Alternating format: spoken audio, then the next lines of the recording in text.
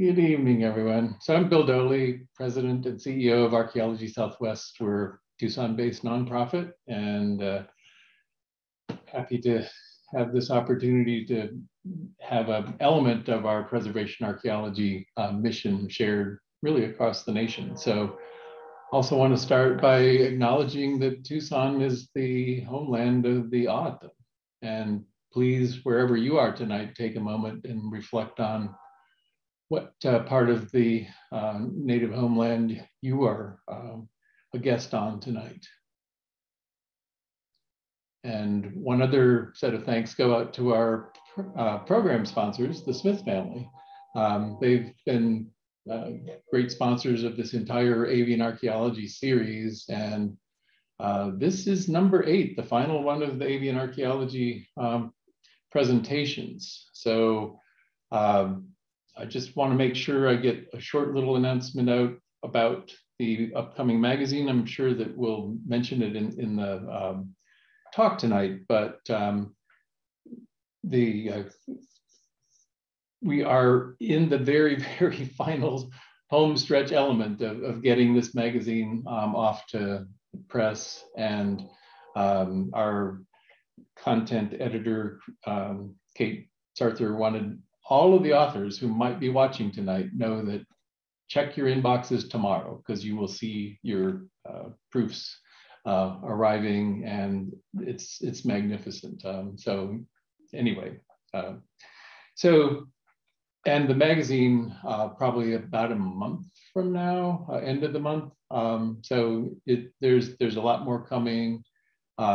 Special thanks to Chris Schwartz and Kate Bishop, who put this incredible avian archaeology series that we've been presenting this season together, and assembled an incredible team of authors and writers. And so anyway, this has been a really enjoyable experience to deal with folks here on screen, and the written version and the one you can hold in your hand is also going to be magnificent.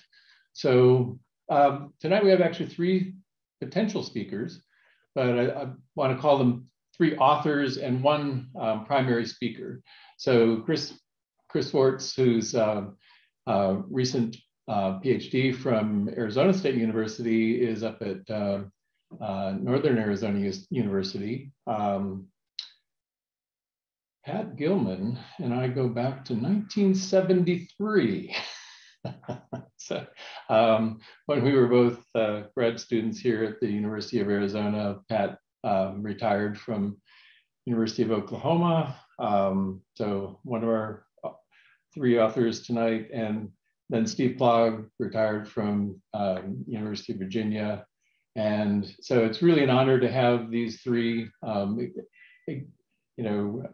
folks who have come together for this presentation tonight. And Chris, I'll let you take the show over here, and we'll talk about birds of the sun, macaws, parrots, and people.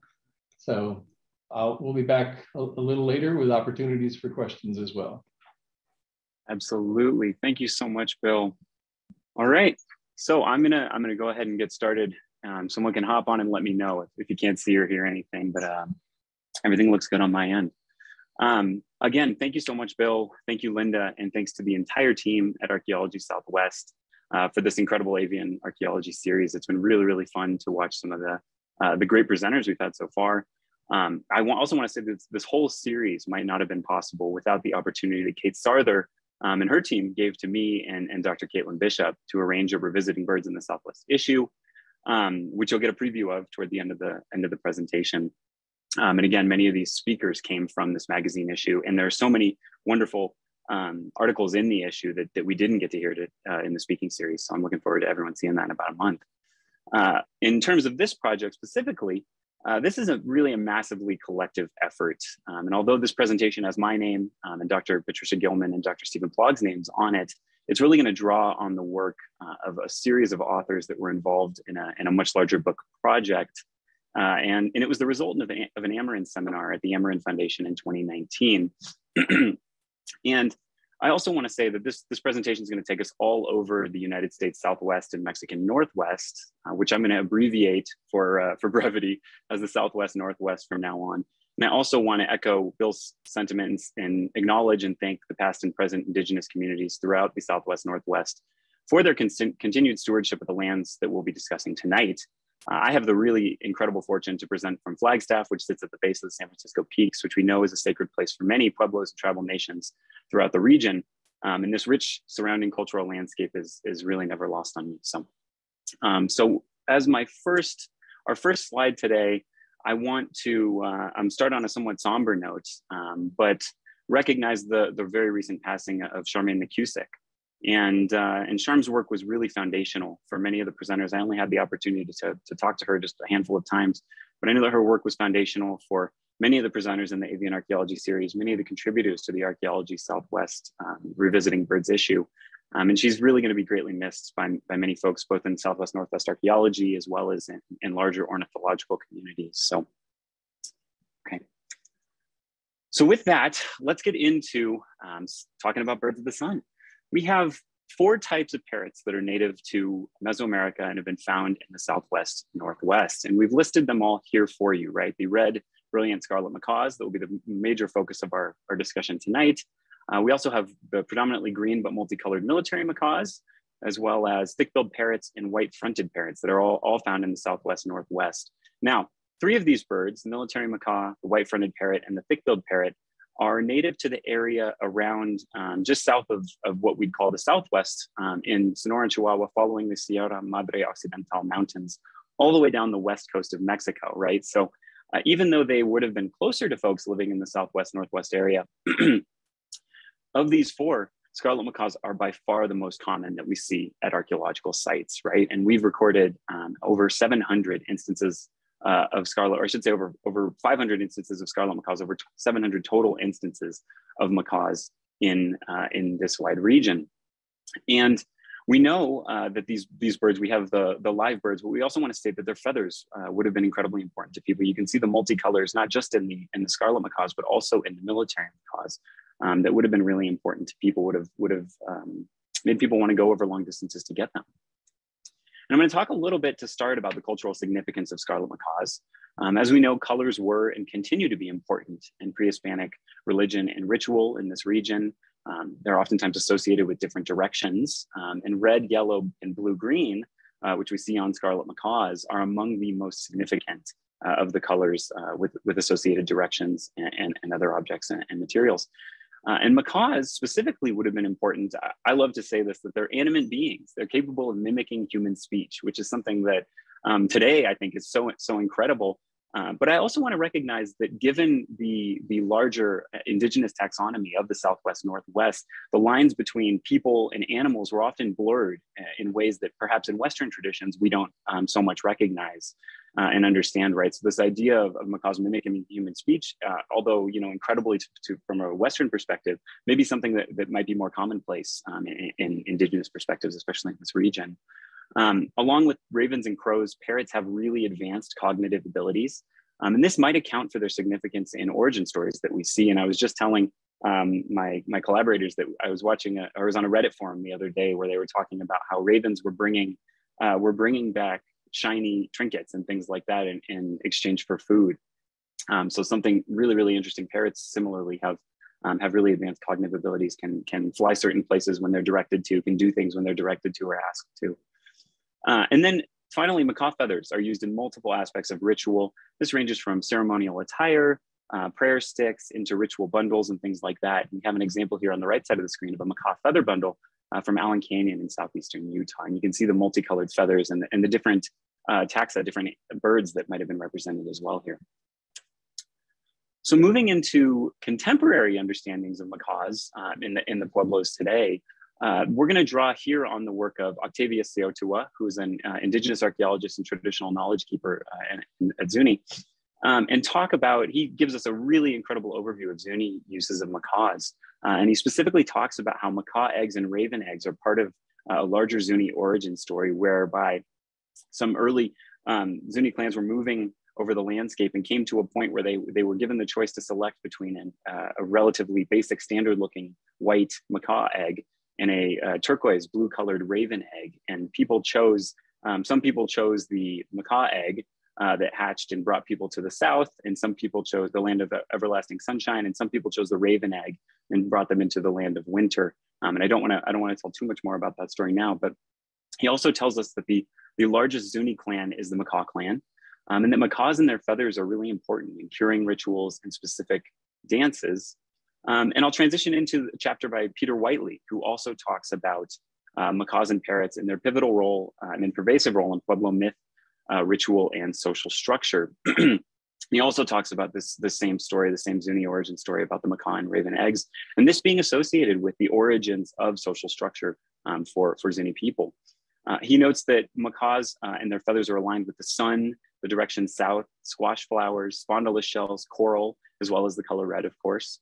And their significance cross-cuts Pueblo language groups today, despite the sustained colonial repression of indigenous ritual, right? So in some ways, a form of resistance that's continued today. And I think this is something that's not incredibly surprising, right, to folks who are very familiar with Pueblo ethnogenesis and how when we're getting away from kind of the standard and really static notions of the Pueblos today that are oftentimes, propagated and that we oftentimes hear about, and really understanding this long-term tradition of movement and people moving across the landscape and meeting and interacting with people in different places and different times, and perhaps bringing things like macaws and macaw feathers along in those journeys. And he also states that Hopi Macaw Parrot clan is the only clan named after a non-native plant or animal, right? Another point of great significance. So to take a step back for a second, we also want to take a look at the antiquity of macaws, right? How far back in the past do macaws go? And this story really starts in Mesoamerica. And this contribution to the book project is research done by Ben Nelson and Jose Luis Punzo that brought me along for the ride. And we really showed in this chapter that macaws were an important element of Mesoamerican cosmology. And we can see ethnohistories and codices, depictions like you're seeing here in the Codex Borgia on the left. And you see macaws in the 13th position up at the very top right here, in associations with the sun, in mythic associations with the sun and fire, as well as materially in the use of feathers as symbols of status, and as well figuring really importantly into tributes, and the codices that depict the tributes, right? The Aztec tributes specifically in feather bundles that were transported over long distances. We also see macaws depicted in clay, in stone, in ceramic iconography, and in various different painted images over time and space, although not quite to the extent that we see in the Southwest Northwest, as we'll talk about a little bit later in the talk. Now, you would think, based on all of this evidence, that macaws must have been really important to people living in Mesoamerica, right? If they're depicted in all these different kinds of ways, they show up over time and space, they're in this area, right? They're native to this area in the Gulf Coast of Mexico and southern Mexico, and to the south. But the actual evidence of it is that macaw remains are actually quite rare in archaeological contexts in Mesoamerica. And this is just a really brief table looking at some of the instances that we have, right? Tracing back into the BCE times, right? The formative period, where military macaws seem to be important in some of those really early contexts. And into the classic period in the late post-classic, 1200s, 1300s, 1400s and on, we see almost entirely or primarily military macaws. We see some indeterminate instances. We see 2 instances of confirmed scarlet macaws in all of Mesoamerica over thousands of years.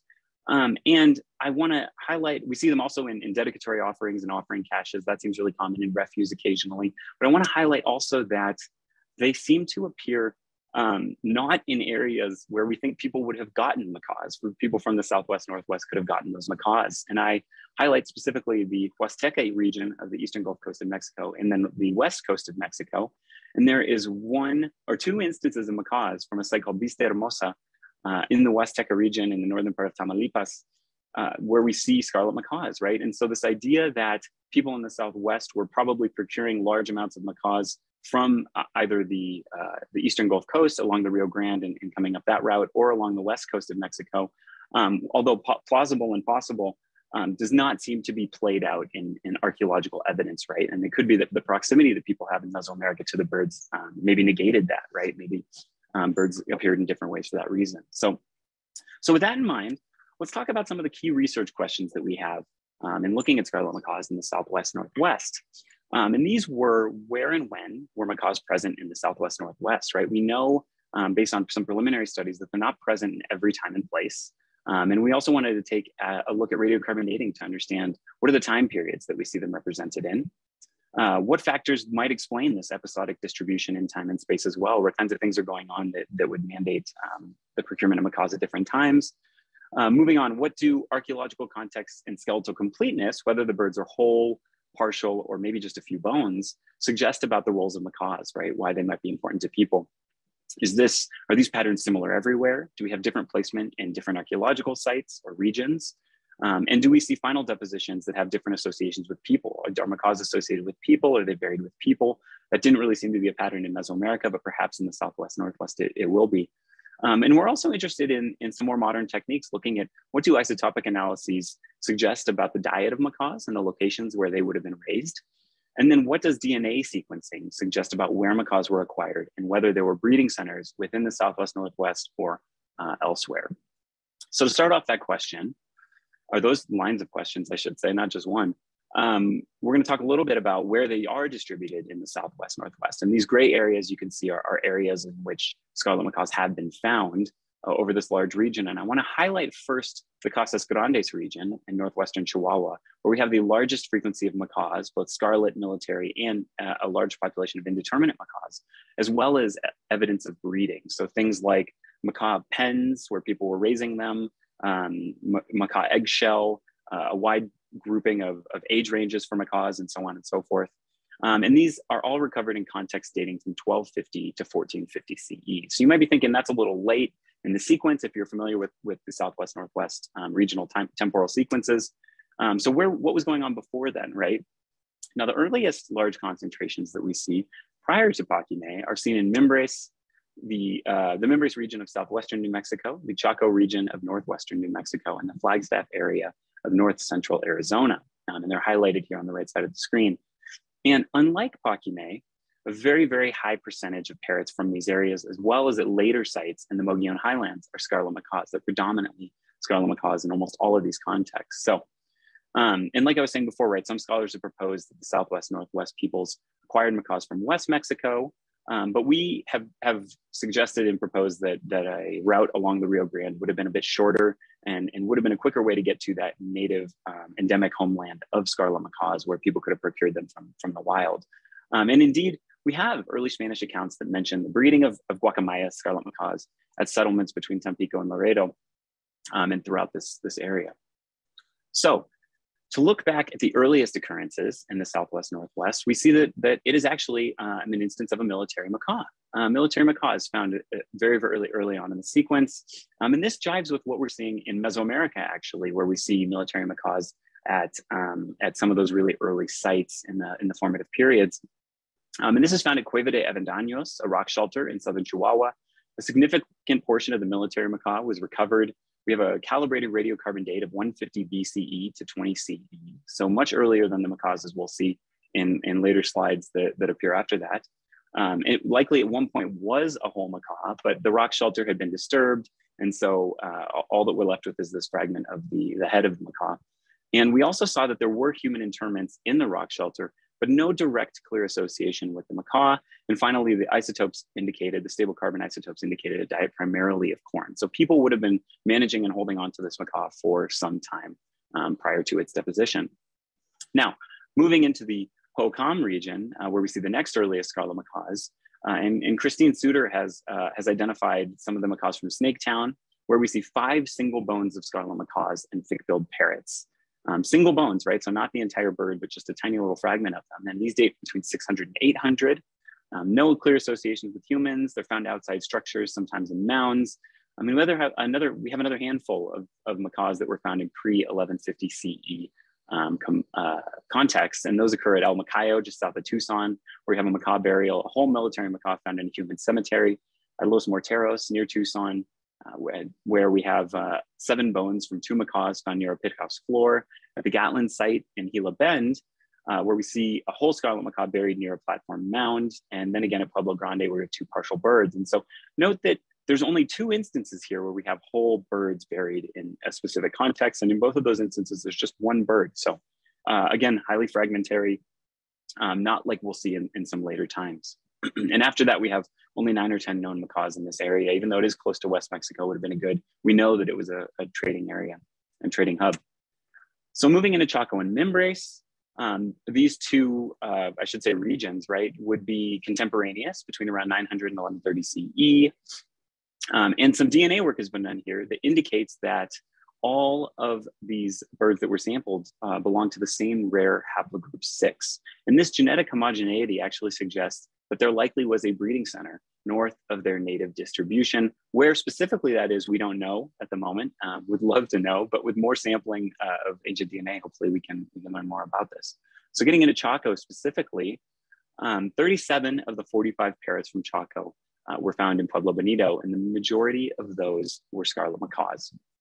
And interestingly, the radiocarbon dates suggest that they were acquired between around 950 and 1200 CE. And we know from a previous study by Adam Watson and colleagues, right, that this predates a lot of those large construction sequences that we see at Pueblo Bonito. And what we find in terms of their association with humans is that they were found in room fill, on the floors, in subfloor pits, and almost all of the macaws were recovered from the northern and eastern sections of the Pueblo, which we know are the oldest and perhaps most important segments of the Pueblo that would have perhaps had some restricted access, maybe a little bit more private, maybe only certain people could go in and visit. So the vast majority are whole birds, which is really interesting to note as we continue talking about that pattern. That died at approximately 11 to 13 months, right around 1 year of age, we think. And the isotopes indicate a diet primarily of corn. Some of the limited radiogenic strontium isotope evidence actually indicates that they were raised in the canyon itself, but with very little evidence of breeding, aside from a large room that many of these birds were kept in and ultimately found and deposited. So moving down into the Mimbres region, we see most of these birds were found at 8 or 9 sites, but the vast majority of those birds were found at Galaz and Old Town, right? So just 2 of those sites. The radiocarbon dates are in the range of 895 to 1155, so not unlike the Pueblo Bonito and Chaco Canyon birds. We see some associated with human burials. Others are buried by themselves or singly, and there's one really interesting military macaw that was deposited in perhaps a ceremonial room and covered with turquoise beads as well. But these contexts overall are very different from what we see at Chaco. We see some whole, but mostly partial or single bones, not a lot of birds buried or deposited whole. And we see diets of corn, right? So we know that these birds were also probably managed by humans and fed corn, which humans were producing. So moving into the Flagstaff area, we see a really high frequency, the highest of macaws and parrots, except for the Mogollon Highlands and Paquimé, but only some that are whole or nearly whole. And I would say only few that are whole or nearly whole, really. The vast majority of these birds come from Wapaki Pueblo, are dated to around 1025, 1275 CE. And we don't see them directly associated with people, but we find the macaws and humans and dogs as well, interestingly, kind of sharing these similar spaces in above room floors, contexts, or in the room fill. Some are buried with artifacts treated like humans, actually wrapped in this rush matting that we know humans were also given the same kind of care. And these contexts actually are quite a bit more similar to Chaco than what we're seeing in Mimbres. And I like to say that they kind of echo some of the larger patterns that we're seeing in Chaco, which is not surprising because Wapaki itself has a lot of those different architectural features and things like that echo what we're seeing in Chaco. And looking at that strontium evidence, we see that these birds are primarily raised locally, right? So people were caring for them right here in the Flagstaff area. All right, so moving into the Mogollon Rim, we have primarily birds found at 4 large pueblos. Those are at Turkey Creek, at Point of Pines, as well as at Canishpa and Grasshopper Pueblo. They date between 1240 and 1400 CE. And we find that the contexts in which they're found actually are really focused on ritual disposal. We see dedicatory offerings that are located below structure floors and in plazas. We see offerings in termination rituals, in termination contexts that are generally in some communal ritual places. And we find at least 77 macaws and parrots from these 4 sites, right? So a big chunk of what we have in the Southwest Northwest are from this area. And we see whole, partial, as well as just single bones. Were they managed by humans? That's something we're kind of actively waiting to hear the results of. And we'll hopefully know more about that in the near future from a group who are working on this as we speak. All right, so turning to Paquimé, like I was saying before, this is one of the central hubs, an area that people really thought that macaws would have been transported into other parts of the Southwest. Almost all of the birds in the Casas Grandes region around Paquimé come from Paquimé, except for one at a smaller site. They date between 1250 and 1450 CE. We see them buried, they're associated with people in some contexts. We also see them buried singly in paired sets of military and scarlet macaws, or in large groups in plazas. Sometimes they're in multiple human interments as well with multiple birds. Sometimes they're in context just with birds. Sometimes they're buried in what seem to be circular arrangements where military macaws and scarlet macaws, based on their color, were oriented in very specific ways, right? So every kind of variation that you could see, we see at Paquimé. So very, very interesting cosmological practices being echoed there, we think. And although Sean McCusick estimated that 503 macaws were found at Paquimé, Mike Whalen has recently suggested in a book chapter, one of the chapters from this book, that only 329 or so birds might have been at the site. And so this is something that we're, again, super interested in learning more about and thinking a little bit more about. Although most of these birds are scarlet macaws, there were far more military macaws at Paquimé than at any other site in the Southwest, Northwest, something like 88, I think. So lots of military macaws there, much more than elsewhere. And we know from the strontium, as well as from the light stable isotopes, that they were eating a diet primarily of corn. And interestingly, although Paquimé had the most macaws of any of the sites that we're looking at, there was the most variation in where people were getting macaws. They were primarily locally raised, but we also see instances of macaws that were brought in both extra-regionally as well as within the Casas Grandes region, we think, that were brought into Paquimé. And we have some values actually that are so high, we think they may have come from northern parts of the Southwest, because the strontium values that they're indicating don't echo anything that we see throughout Mexico and into Central America. So, okay, so in looking at this kind of regional overview, what have we learned about macaws, right? Let's revisit some of those initial questions that we were talking about in the beginning, right? Macaws were not present in every place and time. Why is that? Well, when present in large numbers, we see really strong associations with aggregation into larger pueblos, as well as what we call transformations in social landscapes. And I'll talk a little bit more about this in just a moment. When we see macaws in small numbers, they're oftentimes also at small sites, and they oftentimes have a large site with numerous macaws nearby, right? So they're oftentimes within a region, or perhaps they could have accessed macaws from a larger site that would have had better resources to perhaps either raise, breed, or go out and procure those macaws. We see no macaws north of Arizona and New Mexico, even though Chaco great houses exist in southeastern Utah and southwestern Colorado, and even though we have feather bundles as well as apparel seen in southeastern Utah, which I think is really, really interesting and something we're thinking about a little bit more. So we see also in the Southwest that they're not necessarily tied to elites, but they certainly are in some places and times. And I want to highlight Paquimé, where we see macaws buried with humans, perhaps humans of status, in Chaco Canyon, where they're buried in very specific contexts and very restricted in private contexts, where perhaps not everyone would have been able to journey. We also see that the roles of macaws and parrots are not the same everywhere. We see really variable placement in sites. We don't see a lot of consistency in how they're placed and how they're deposited in different times and places.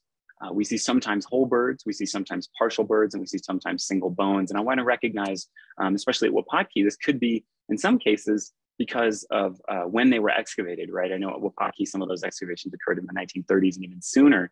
And so oftentimes the methods and techniques that people used perhaps could have contributed to these much more scattered distributions of single bones and things like that we might not have been able to piece back together afterwards. So that's something that we definitely have been thinking about and considering in greater detail. So we see that macaws ate primarily corn. Several carbon isotope studies support that macaws throughout the Southwest, Northwest were eating primarily corn. At Paquimé, as much as we think most of their diet actually came from corn, right? So this would have been a really important staple. People were certainly hand feeding these birds. And we also see that many were raised locally, right? The strontium isotopes at Chaco Canyon, at Wapaki, at Paquimé, and perhaps some other sites that we're looking into will hopefully also show us that they were primarily raised locally. And interestingly, Paquimé is one of the sites that has kind of that more variable distribution, even though most of the birds there were raised locally. So what can this, getting back to our discussion of Mesoamerica, what can this tell us about connectivity with Mesoamerica, right? This is one of the big reasons people have been interested in scarlet macaws, right? For their knowing that they would have had to be transported. And what we see really is that there's no clear complex, I would say, of cosmological or religious beliefs that were associated with macaws in the Southwest. And we certainly don't think that they were adopted from Mesoamerica in any kind of broad way.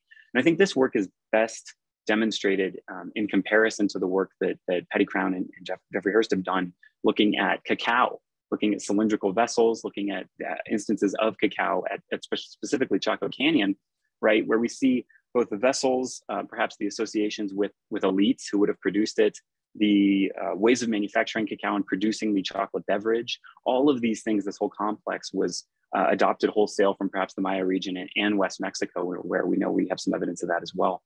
And so this is very different from what we see in relation to the macaws, right? Which certainly don't have that whole, we don't see the similarity of practices. We don't see a lot of consistency in practices. People seem to have been perhaps interpreting them in local ways and using them in local ways. And we also see, in just looking at some of those patterns, right? What is this broad scope of patterns? We see macaws primarily associated with directionality. We see them associated with processes of social aggregation and perhaps placemaking when large groups of people are coming together, as well as what we're calling, for lack of a better word, I guess, transformations of social landscapes, right?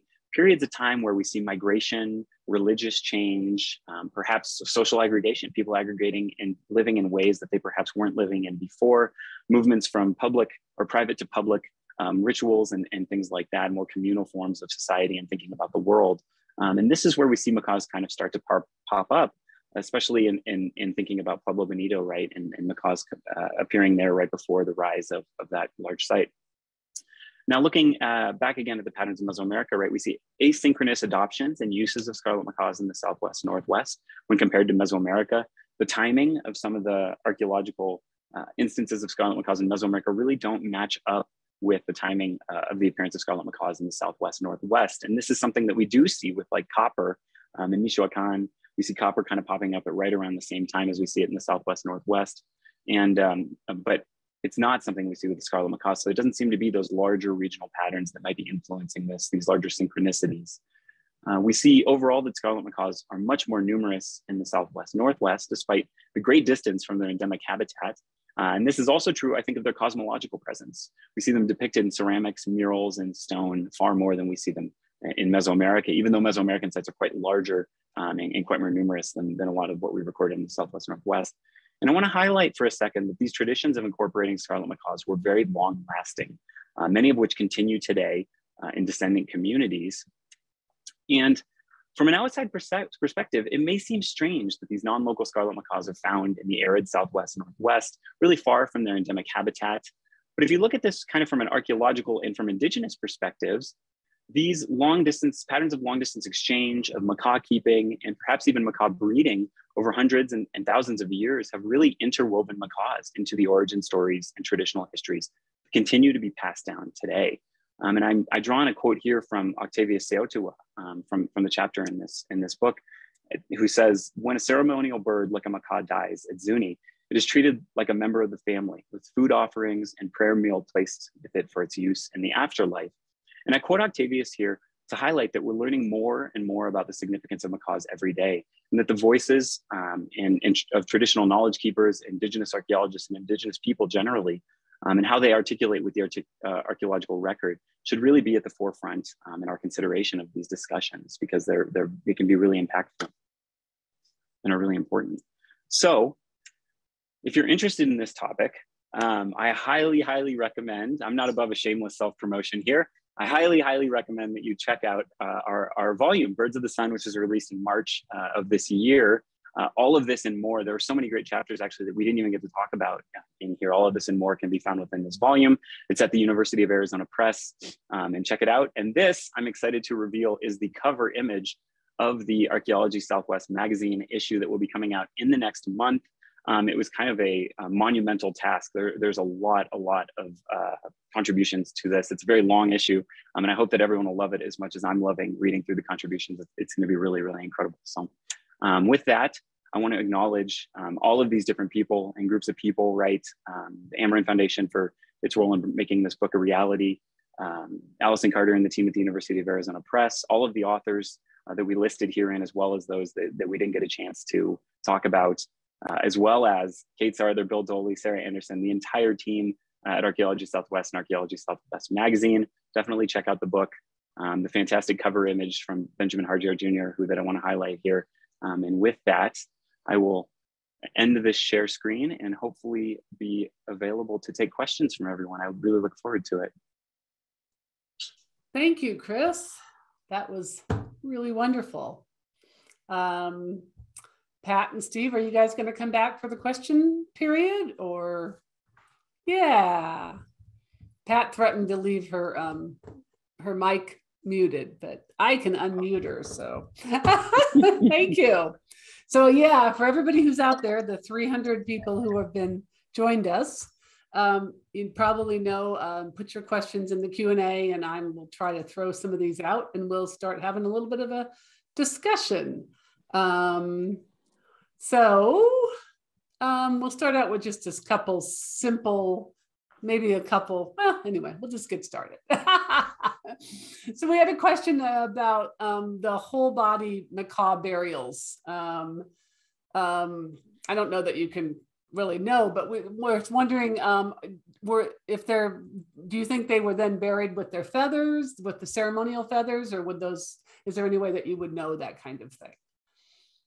Yeah, I can take this one. There have been a lot of instances where, and I know Lyndon Hargraves in his Mexican Macaws volume talked a lot about the size of the burial pits in which the macaws were found, and stated that they were so small that these long tail feathers, right, which are super, I got one right here, I'm not prepared at all. These long tail feathers, right, they almost cover the entirety of the screen, you know, an entire arm, would not have fit in those burial pits sitting at the very end of the macaw. And so the idea is that they were probably plucked prior to them being deposited in a lot of those pits. And he kept a very good inventory of which ones had evidence of that and which ones didn't have evidence of that. But of course, the contexts are different throughout the Southwest, Northwest. So, and Pat and Steve, happily, please jump in if you want to add to that at all.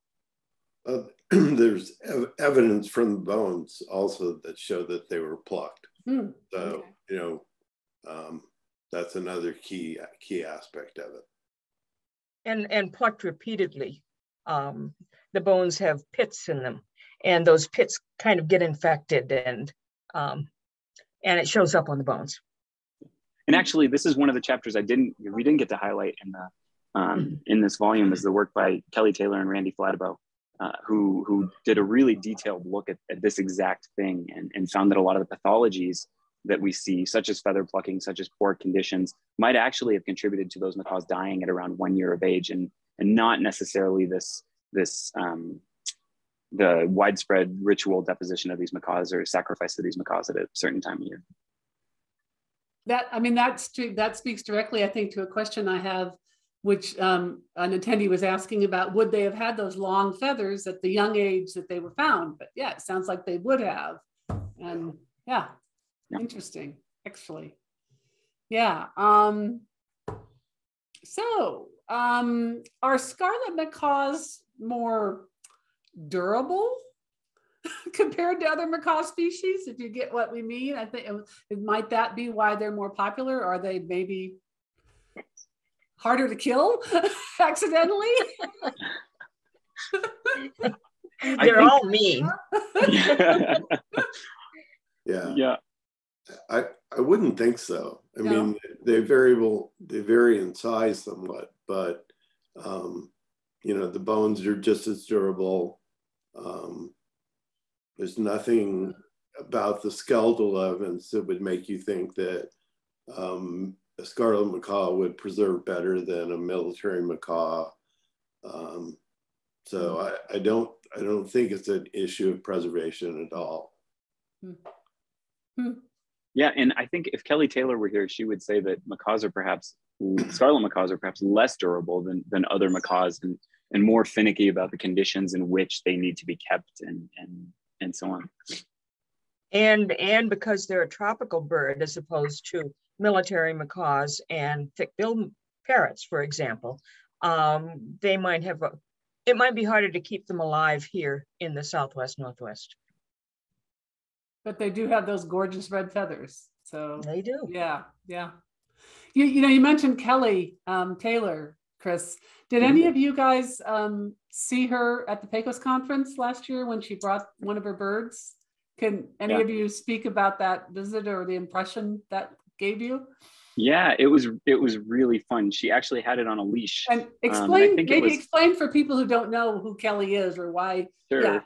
Yeah, Kelly Taylor is the founder of Sacred Scarlet's preservation organization, looking at scarlet macaws in the Southwest, past, present, and future. And she has 2 macaws at home and is a longtime macaw, not breeder, raiser, someone who's adopted many macaws through the years and just knows a profound amount about those birds. And she brought a 6-week-old scarlet macaw to the Pecos conference this year and had it on a leash, you know, like a dog, and it was kind of just jumping around, investigating people's purses and belongings and stuff like that, sitting on laps, you know, interested in people, disinterested in people, picking at stuff and walking around. And it was a really, really fun and interesting opportunity. And Kelly was part of our Amarin symposium that we had. And she brought her 2 adult macaws with her. And one noontime, we all went outside and she flew them. They flew free outside. And it was an amazing thing to see. Wow. They're big birds. And they came back to her, which speaks to the human management of macaws under some circumstances. That's amazing. That's amazing. I was at Pecos. I remember it was just wonderful to see that little one, to see a big one. There's been a lot of questions about corn as a diet. People are like, you know, I raise parrots and if I just fed them corn, that's not very healthy. And so can you speak about the concept of like, could the corn have actually been contributing to the fact that they died young? And it doesn't sound like people think a full corn diet is a very good idea for a parrot or a macaw. Yeah, it would have been terrible. It would not have been good at all. Macaws eat a diet that's rich in fruits and seeds and all kinds of different things. And interestingly, you could find things that macaws could eat locally here in the South, almost throughout the Southwest, Northwest. You could find different fruits and seeds and nuts and things like that you could have fed the macaws regularly. And maize and corn is not bad for macaws. In fact, a lot of people who have macaws today will feed limited amounts of corn to the macaws, along with fruits and nuts and seeds and things like that. But yeah, it would have been really, really tough on them dietarily. It could have caused various different kinds of problems for the macaws. It could have caused organs to shut down, right? And different things like that. It would have been certainly not an optimal situation. It could have caused feather loss. It could have caused the macaws to pluck at their feathers and do other kinds of things that they do when they're distressed. And it could have caused illness, psittacosis, parrot-borne illnesses that could have transferred amongst both macaws and people. So. Okay. I mean, another factor affecting, I think, their mortality was where they were kept. I mean, we have Pueblo Bonito, for example. There's a room that would have been a very dark room on the first floor. It had 14 scarlet macaws in it. So, you know, 14 scarlet macaws with little sunlight. I mean, I'm sure they were brought out from time to time, especially during rituals. But nevertheless, they probably spent most of their time in these dark spaces.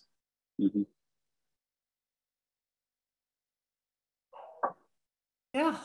Well, let's see. I've got all sorts of questions, so I'm trying to get my way through it. Here's a good one. Dr. Schwartz, when compiling this presentation, what piece of data or information surprised you the most and why? Does that sound like a kind of question you'd ask your students? Yes, it does. It's one I have asked my students. It's a good question. Yeah, no, definitely a good question. I think the thing that caught me most, like, oh, duh, that's amazing, is the fact that, you know, you have this population of 500 macaws at Paquimé. You have a population of 400 and 500 turkeys at Paquimé that were found there. And this idea that Kelly Taylor kind of planted in my mind that both macaws and turkeys are carriers of psittacosis, which is a chlamydial infection that is also transferred amongst humans. It's associated with pigeons nowadays. It's transferred amongst pigeons as well. And the idea that people almost certainly suffered from psittacosis at Paquimé, right? They would have had to. These macaws were kept in probably not great conditions. They weren't being fed a diet that is good for them. When macaws are kept in captivity today, instances of psittacosis can hit them really, really quickly and affect like 90% of the populations. And especially when they're being transported, that's something that people are always looking out for, because they're particularly susceptible to it. And so that for me was like, oh my gosh, people almost certainly, right, would have suffered from that at this time. So it's something you wouldn't think about otherwise. I don't. What do you two think, Steve and Pat, about surprising things, not necessarily just the psittacosis? To me, the most surprising thing was how different the macaws are used across the Southwest. Coming into it, I knew they were used differently between Mimbres and Chaco, but as the case studies kept coming in, every case study was different. And that was pretty surprising to me. Yeah, I think I would say the lack of scarlet macaws or military macaws, in not total lack, but extremely low frequencies at sites in Mesoamerica. I mean, perhaps it's because they have easy access to the feathers, but I would have thought there would have been many more sites where you would have had scarlet macaw burials, especially at the Maya region where they were so important. Yeah, that surprised me this evening. I was surprised by that. Yeah. Specific question. I think they mean Casas Grandes. Is there a date for the bird found at, oh yes, it is Casas Grandes. It says Casas Grande, which I'm like, Casa Grande, or yeah. Is there a date for the bird found at Casas Grandes that appears from the strontium evidence to be from the north? And does that date correspond to anything known to be going on in Chaco? Unfortunately, not yet. There is not. Well, then we don't know. We don't know yet. Yeah, no, you are. Yeah. Okay. It's unlikely that it would date to Chaco times, just because that's quite a bit earlier than Paquimé. Not quite a bit, but about 1,000 years earlier than Paquimé. But perhaps, but that it could relate to Wapatki. It could relate to the Holcomb region. It could relate to some of these other areas. More like 100 years difference. Not. Oh, sorry, not 1,000. Not 1,000. Yeah. We do find some of the macaws in Chaco may have dated as late as 1200, and Paquimé gets going at 1250, and there could have been earlier occupations before that, but that's one of the reasons why we'd very much like to date some of the macaws from Paquimé. Yeah. A friend up at Homologies asks, have you spoken with Chuck Adams or Rich Lang about the macaw skeletal remains at Homology? She says also that she was told years ago that the Verde Valley was at the northern edge of the Parrots natural range. Is that correct? Also, just to comment that her Hopi Supai neighbor came over a few minutes ago and was enjoying your presentation. So thank you. Yeah, that's wonderful to know. I have not spoken with Chuck Adams, unfortunately. Not yet, unfortunately, about that. I don't know if either of you have. I mean, I asked someone, not them, who worked there. And it's best, from what they said, there were only 2 scarlet macaws at the Homology site. So they're not for large pueblos where they seem to be most common in the Southwest. They're not frequent there at all. So it's surprising, because by that time they started to show up on pottery and rock art, certainly in Kivas in the Hopi area. So yeah, why you're not actually getting the birds themselves is kind of surprising. Yeah. And in terms of the distribution of macaws or parrots into the Verde Valley, there's an historic piece that says that there were thick-billed parrots, as I remember it, in the Verde Valley, but that's never been substantiated. Okay. And I think none of us knows what to make of that. Maybe. I think the idea is that they'd come up the Sierra Madre Occidental Mountains and then you could follow mountain ranges and sort of high elevations up you know, past Tucson up into the Mogollon Highlands and perhaps into the Verde Valley area. But yeah, again, I have not seen them myself. But maybe it wouldn't be crazy for one or two to get to end up out there. Yeah, yeah. So where single bones are being found, being identified, is there any patterning in what that bone is, or is it varied again? We're not seeing like they're using legs or wings or something. No. So, what do you think, Pat? I don't think so. I don't think so. I'd have to look at that. We'd have to look at that. The interesting question to me about the single bones is, did they come from another bird someplace else? And would we ever be able to match up those single bones with the birds they came from? That would be pretty cool. Yeah. In the Flagstaff area, we long bones are oftentimes what we'll preserve, but that's just because they're the largest. We would expect that taphonomically that long bones are what we're going to preserve. Mm-hmm. Mm-hmm. Excellent. So a couple simple questions, hopefully for you all. Do you know, have we found macaws elsewhere in the United States, like California or in Baja, which is not the United States, I understand, I realize, or even over in Cahokia? I mean, what do we know about macaws beyond the Southwest Northwest? Any ideas? No. Certainly not at Cahokia. No? Okay. I think Baja and California, I think none of the three of us know anything about. So yeah, I don't know of any macaw remains from the eastern U.S. Okay.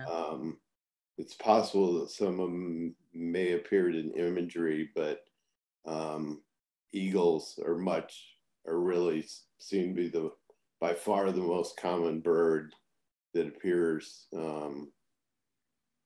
carved shell, that type of thing. And bird, we'll say bones don't generally preserve well in a lot of the eastern U.S. because of the acidic soils. So, if you had a macaw in Virginia, the red Virginia clay, they would not last probably more than 100 to 150 years. Yeah. I just had a comment from someone, just FYI, about thick-billed parrots, that there was an effort in recent times to reintroduce them into the Chiricahuas here in Southeast Arizona. It was not successful, as we put it. The hawks love them. Yeah. But historically, there have been things called eruptions, IRR, eruption, which describes birds coming into an area that they aren't normally in, but that there's some food source there. And it would have been probably pinon nuts for thick-billed parrots in the Chiricahuas. And there is historical evidence of them having erupted into the Chiricahuas. But apparently the ones that they reintroduced weren't accustomed to hawks or something. I don't know. Yeah. Nice. We have a comment from John Pohl. He says that we don't find many Quetzal remains in Mesoamerica either. Macaws tend to be drawn to fruit tree and cacao plantations in Mesoamerica and are widely accessible, therefore, in the habitational environments. I think the real issue is that archaeologists, for the most part, haven't collected a lot of faunal remains in their excavations, especially at elite-built environments. So, suggestion, I think, from perhaps the Mesoamerican archaeologists that there may be some collection issues there. Yeah, no, I know the name for sure. That's that's really interesting. That's really an interesting and important thing to think about, I think, because Quetzals are the other thing where you would think that they would appear, given how important they are, how often they appear in Mesoamerican, especially Mayan art, and all kinds of things. You would think that they would appear, and cosmologically and everything. And I see that he also left a comment here. Are you aware of the profound cult of Xochipilli as a patron and god of the Nahua? And I am, but I was not. I don't think I was familiar that he dresses as a scarlet macaw.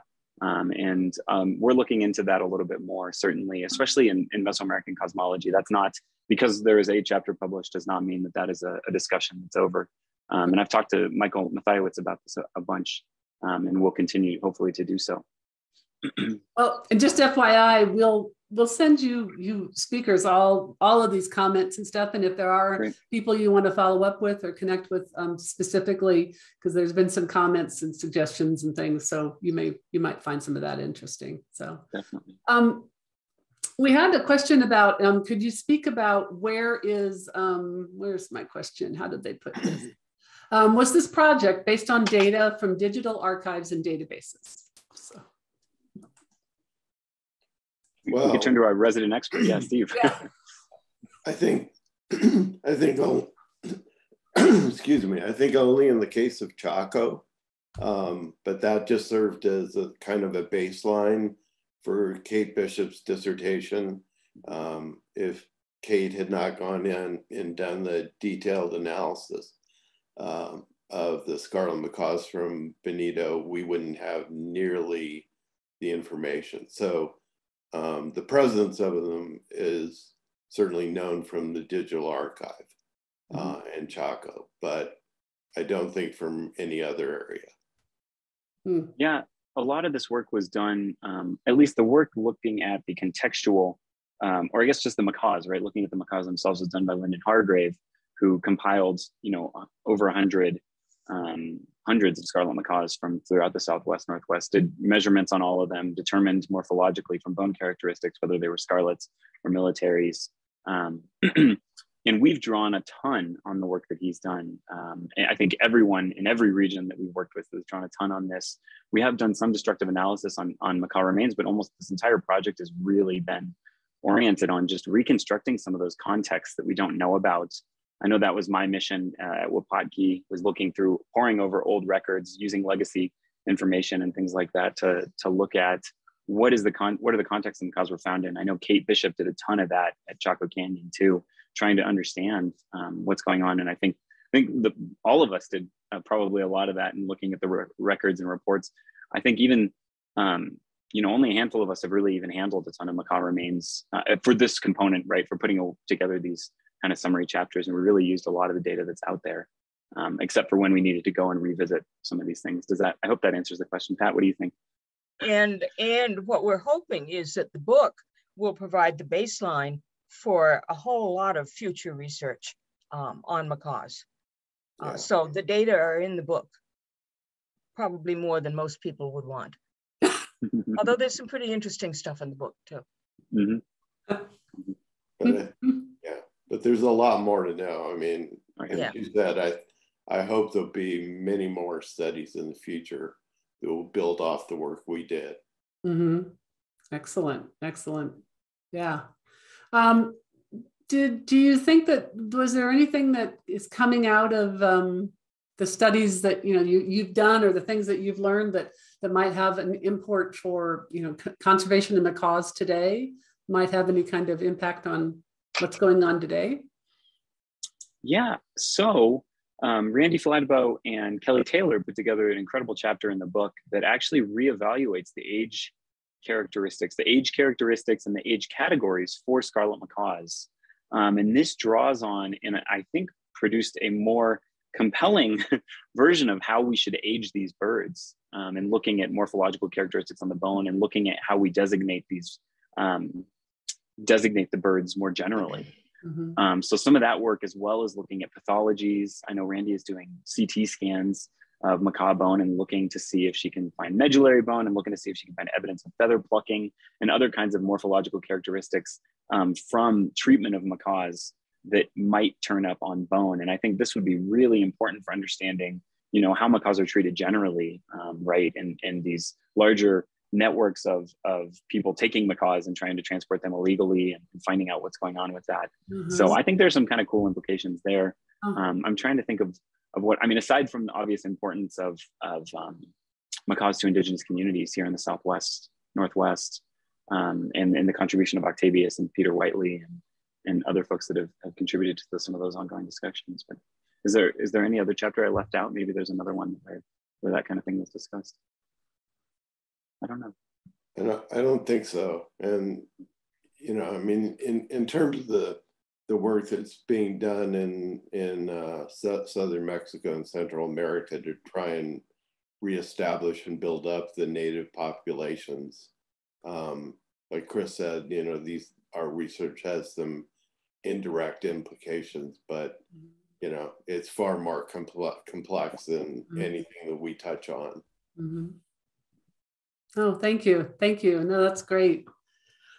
We could keep going forever and ever, but we have been at this an hour now, so I think we might need to wrap it up, but it sounds very much like we all need to read the book. I think it's in our library. I need to go check and make sure, and I need to look at it now. But thank you all very much. And we will send you all of the questions and answers in case there's anything else in there that you feel like you might want to follow up on. But wonderful. Yeah, thank you so much. And I'm going to ask Dr. Doley to come back, if you will, because he gets to wrap us up again for the season. No, happy to come back after such an incredible presentation tonight. What a appropriate way to end the season here with the preview of a book that you can actually buy today, and another magazine coming soon that you will be able to have in your hands in less than 30 days, hopefully. So this avian archaeology series has been by far the most successful series of presentations that we've put on, and I continue to see the way in which the topic of birds, brings researchers together with interesting new perspectives across areas, and the ways in which, there's connections to our, our current native communities across the Southwest, Northwest, and the way it reaches out to a broad general public. So this has been, if people have a comparable subject that we could implement next year, please suggest, because this has just been wonderful. So just for the other authors who, again, Chris, you and Caitlin Bishop putting this, magazine together, and the three of you putting the book project together. This is just a massive thanks to all of you. And we look forward to, we will be having a new series next year or next fall, but boy, we haven't settled on, because this was such a special, set of speakers and successful presentations. We haven't settled on what that will be. So it's open for ideas. So we look forward to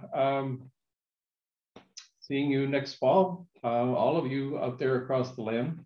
And again, just thank you all. Thank you all. Have a good summer. Take care.